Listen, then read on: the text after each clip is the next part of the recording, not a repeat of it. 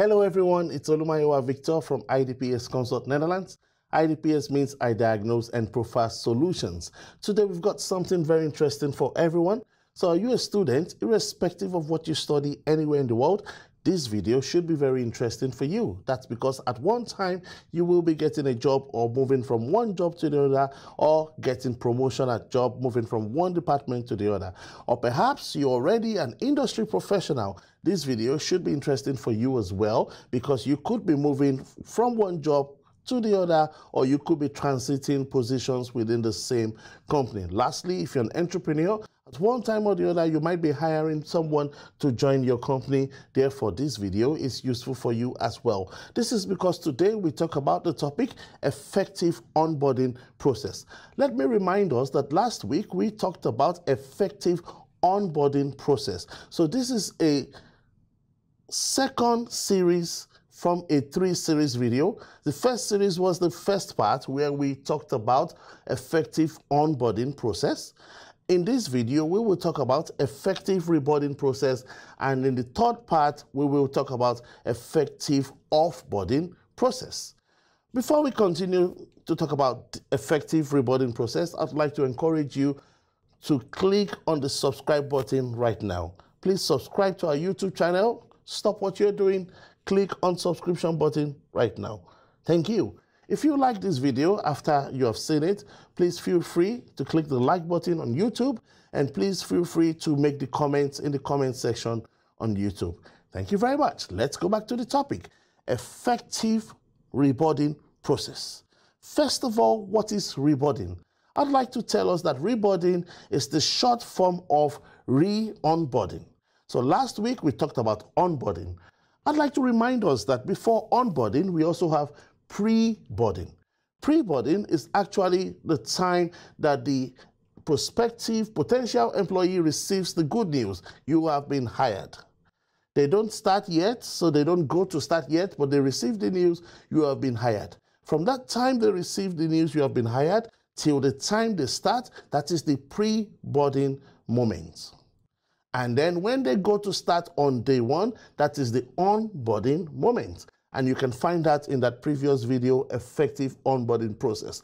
But now when we talk about reboarding process, again, it's the short form for re-onboarding. So what is reboarding? It's actually all the activities involved in setting the employee up for success when they rejoin the company. Notice the word rejoin. So perhaps this employee already left the company and they are coming back to the company. Then you have to create different activities that will set them up for success, and that's simply reboarding. So it's either they are rejoining. Maybe you say, what if the employee did not leave the company? It could be that they get a promotion and they are moving from one role to the other, and all these activities that will help them to perform better in this new role within the same company is also known as reboarding. And why do we say effective reboarding? It simply means that reboarding that is done in the most right way. Now, let's look at some examples where reboarding can take place. Take, for example, the office is reopening after the COVID-19 lockdown. Of course, this is 2022, but I still call it COVID-19 because it started in 2019. So the office has been locked down. A lot of offices were locked down for a year, for 2 years. The office is now reopening. The office, the HR, the human resource department of that business, of that organization, needs to organize reboarding activities for its employees. To help those employees, to set them up as they come back to rejoin the company, that they become successful, that they have improved performance. Another example of when reboarding can take place is when the employee is returning to work, perhaps after parental leave or after sabbatical leave. So they've gone for sabbatical leave, say 2 years, to get a new master's degree, or they've gone for parental leave for like maybe 6 months, and they are coming back to work. A reboarding process has to be put in place for them to perform better, to get acclimatized with the culture at work, and perform better at work. It could also be about boomerang employees. Who are boomerang employees? People who have worked for the organization in the past and they are coming back. got a new job, left the company, went to this new company for 5 years or 6 years. Somehow there's a new offer. They are coming back to the same company. The HR department of that organization has to organize an effective reboarding process for such employees as well. And lastly, it could be, like I said earlier, employees that transit to new roles within the same company. These employees as well, it could be promotion. It could be moving an employee from finance department to auditing department, or from marketing department to become the head of customer service. Such an employee needs to go through an effective reboarding processes. Maybe the question now is why? Why should employees go through an effective reboarding process? The answer is simple. It helps the employee to feel welcome. Huh? So you have to show them that you are rejoining the company, or you're not rejoining the company, you're moving from one department to another. We have to say, we welcome you with open arms. Huh? So when there's an effective reboarding processes, you are saying to the employees, we welcome you warmly. We want to motivate you from the first day that you're coming back to our organization. With an effective reboarding processes, there's increased productivity because the employee becomes very familiar with the company's culture, with the company's structure, with the company quality management procedures, and every policies and all other procedures that they need to be familiar with. And therefore, that boosts performance, has increased productivity. Maybe the question again, why? Why should we reward employees? It increases emotional balance of the employees. With effective rewarding processes, the employees become confident with self-management. They're able to manage their own time. They're able to manage the task allocated to them. With an effective rewarding processes, the employee again becomes self-aware of themselves. This will be my strengths. These are the areas that I need to improve on. I see an opportunity there for me. Oh, I need to stay away from this because these are threats.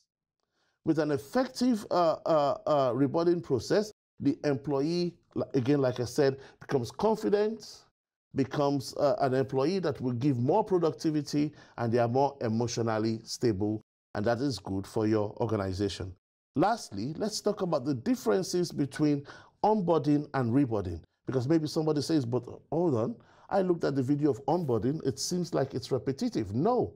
When we talk about onboarding, this is all the activities involved for employees joining the company newly from day one. They never worked for the organization before. Onboarding.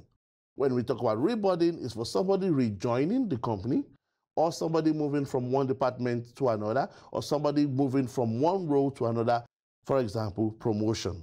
But when we talk about reboarding, reboarding does not have to be exhaustive. Remember, this employee already knows about the company, they worked for the company before, or they are still working for the company, just want to change roles, move into a higher role. So reboarding is not usually exhaustive. So onboarding is more exhaustive than reboarding. But whether it's onboarding or reboarding, be assured that both are there to help the employees to speed up their game, to bring the employees up to speed.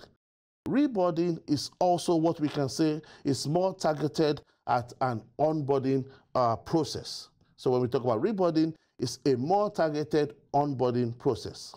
And when you reboard employees, you are helping them to touch base with the changed policies, with the changed procedures, with the new strategies involved in the organization. And that way they can perform their tasks better.